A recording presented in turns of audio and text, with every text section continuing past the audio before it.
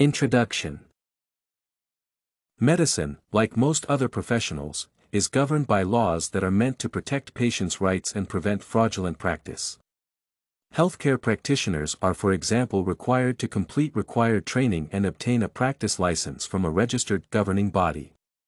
In the course of practice, nurses and physicians have a professional duty of care that requires them to use their expertise to help patients in whatever way they can.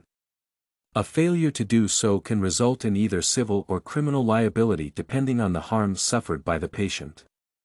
Key questions relating to the relationship between medicine and the law include the following.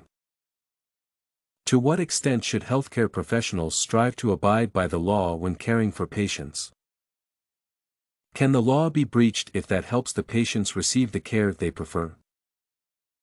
How should legal questions be resolved in the clinical environment? Key areas of law applicable to medicine. Civil law. Healthcare practice is largely governed by civil law, which accounts for the majority of violations by providers. Healthcare practitioners such as physicians and nurses have a professional duty of care to cater to the interests of their patients to their best ability. A civil violation includes any negligence on the part of providers that leads to a failure to carry out their required duties or provide them in ways that are harmful to the patient. Patients who suffer harm as a result can sue for damages suffered under civil law. According to Herring et al., healthcare professionals have a legal duty to live up to the expectations of patients who regard them as being knowledgeable in matters of medicine and healthcare. Patients, therefore, have the right to seek damage under civil law if errors are made that harm them in one way or another. If a nurse, for example, administers the wrong treatments unknowingly, she has breached her legal duty of care and the patient has the right to sue for damages if they suffered harm due to that incident. Civil law mainly relates to cases of medical malpractice that involve unintentional mistakes by healthcare practitioners that injure patients directly or indirectly.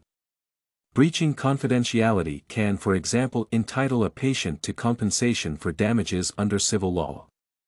Other areas of the law can also be used to prosecute nurses and physicians in case they intentionally cause harm to patients.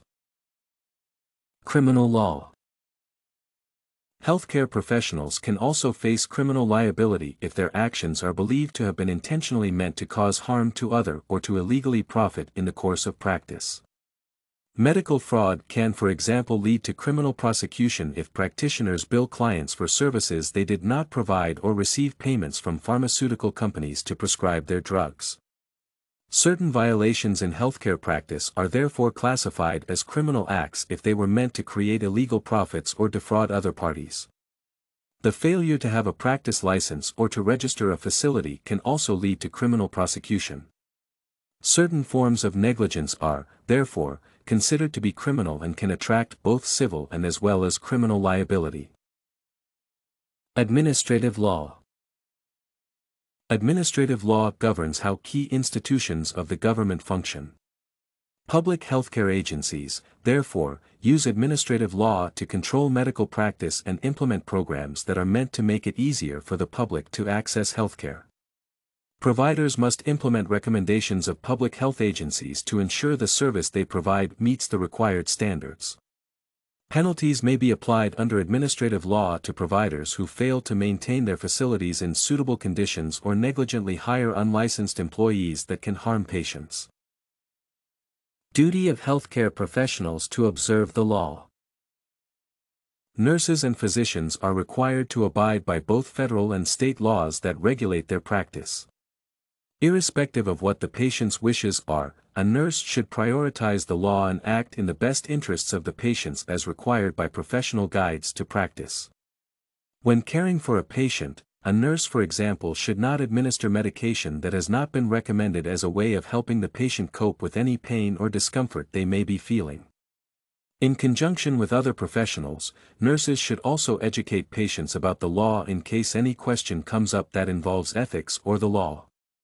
Due to the urgency that characterizes most medical decisions, it may be impossible to resolve any legal questions that come up in the course of practice through the courts or justice system.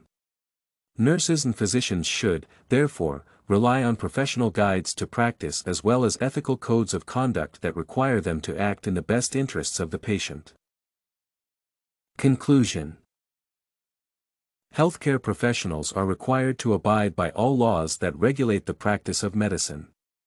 In case any legal questions arise in the clinical environment, doctors and nurses should observe the law and limit their actions to what is legally allowed. The failure to act in the best interests of the patient can result in both civil as well as criminal liability for practitioners, depending on the nature of the harm suffered by patients. Providers can also be prosecuted if they fail to observe administrative laws governing their practice. StudyCorgi.com has everything you need for successful studies. Writing tools, informative articles, and essay samples. Come check it out.